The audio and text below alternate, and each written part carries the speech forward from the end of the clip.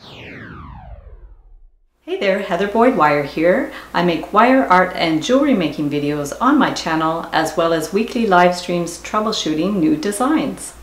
So in this video, I'm going to show you how to make this cute little doggy using the Artistic Wire Deluxe Jig Kit. So what you're going to need for this project are your basic tools, the Artistic Wire Deluxe Jig Kit with the pegs and the little plugs that go on the back. I also use a nail because it's a little thinner than the actual pegs. I have 20 gauge wire. I'm using aluminum this time. You could also use artistic copper wire. And I have these templates printed out. So you're welcome to take a screenshot of those templates now. And I also offer them for sale in my shop. I'll link it up below. So I'm going to start at the top, and what you always want to do is make sure that you put a little plug on the back so that they're nice and solid.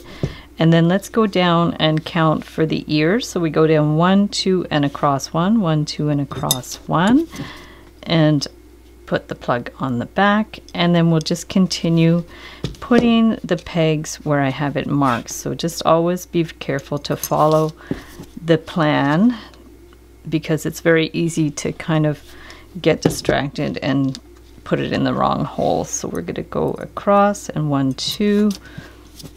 And if you want to look at the live stream, I'll link it up below to where I worked on the dog design last week. So here's the finished setup for the dog. And you'll see just these two are sort of the second to smallest pegs. The rest are the small pegs, and then the second to largest peg there, all from the Artistic Wire kit. So I cut a piece of wire that's quite long. It's about 2 feet long, but it's probably too long, but I always like to cut it too long than too short. So we're going to start with the eye. We're going to just wrap it around here for the eye. And then what we want to do is actually use a nail just to stick it in the peg beside there and just give it a little bend, and that just gives the nose like a little bit of shape. And so then this is going to go above here, and this will come down and form the ear. So we're going to do that and just leave that like that for now. And then we're going to form the muzzle. So we're just going to go in like that. Okay, bend it up. I also like to bend it a little further than the peg just to be sure it gives a nice clean bend. Bring this down a little further, and then around these ones, okay, and then the legs where they attach to the body, and then around here bend it a little past again. And then what we're going to do up here is just bend this sort of out a bit, and then I just put a nail in here because the pegs are a little thick, so the nail is a little thinner. So it's always good to use nails or pins just as a little extra you know, a little extra help there. So we're going to put that one down there and then bend it here, and then you'll see we already have the shape of the dog. And so what I want to do is just put my finger here and bend it up where we're going to form the collar, and then this one comes down here, and you could even go ahead and just like bend this around right now, okay, around there, and then that's complete. So we're going to remove it from the jig, okay, cute little doggy. And then we want to clip this end, so we'll just clip it off. And if you want just the wire, you can do that. Or if you want to put some beads on it, see, he kind of looks like this. So if you want to put some beads on it, just bring this down and bend that around like that.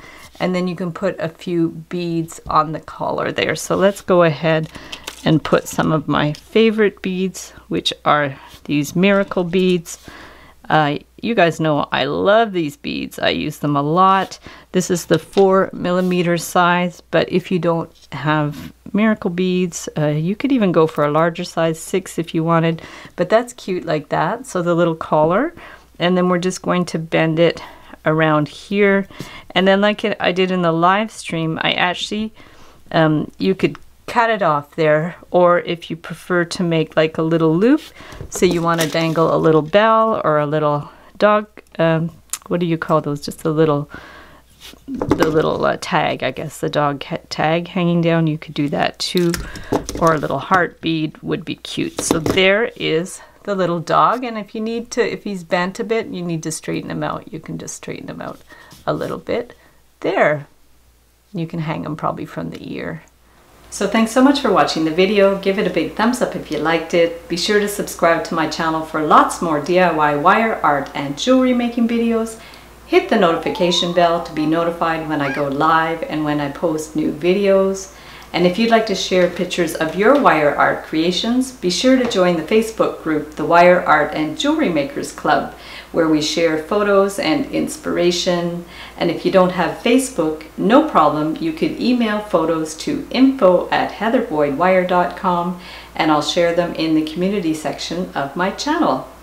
And if you'd like to check out our wire art and jewelry on Etsy, we have a shop where we make custom wire jewelry and wedding cake toppers. If you'd like to learn some more specialized techniques for wire art and jewelry, I offer an online course where I have modules about making flattened wire for bookmarks and also making spiral beads for necklaces and earrings, and also how to make a special kind of tree where you weave the wires together. So there's also a module about how to make your own jig, and that one comes with all the templates for the designs I've made so far, including the ones made with the Artistic Wire Deluxe Jig Kit. Or if you prefer just to purchase the templates, I have a link for that below as well. So thanks so much for watching, and we'll see you the next time.